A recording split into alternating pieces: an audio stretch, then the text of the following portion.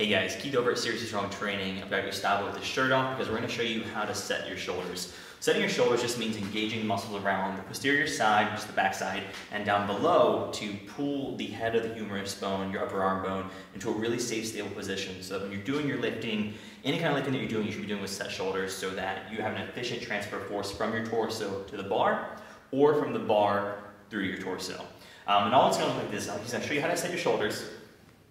Right, boom. So he's flexing these muscles, but he's not bringing the shoulders up. He's bringing them back and down. We're going to show you from the side real quick. Relax. Go ahead and set them. And then relax. And, you know, that looks easy to do because he's used to doing it. But if you're not used to doing it, I'm going to show you a cool trick, right? He's going to lift his shoulders up to his ears.